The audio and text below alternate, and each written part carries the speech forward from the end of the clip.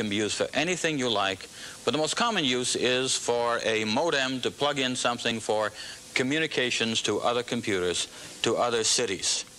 Okay, we finished our tour. Let's plug this machine in. We'll start with our power end. First of all, let's get all of these cables loose.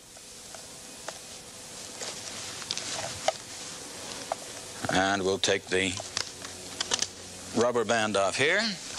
Okay, here we go. This is quite heavy, so put it on the floor or somewhere convenient. This part plugs into the power connector we mentioned previously.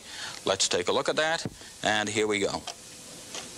Okay, now this part will plug into our power plug in the floor. We'll hook that up a little later.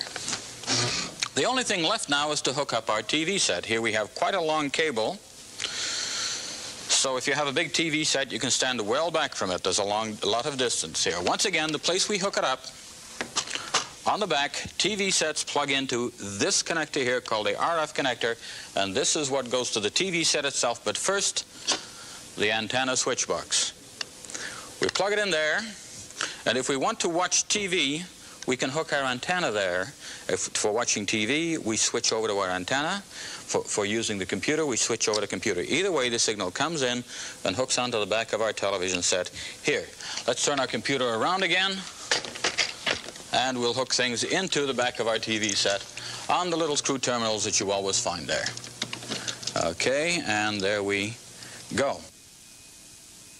By the way, there are some sorts of television sets that have an unusual antenna connection. Instead of the two screw connections, you'll find a little, what's called a 75 ohm connection. If you have that, you can buy a little adapter at your television store to do the job on there.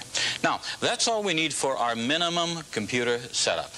The things that come in the box and your home television set.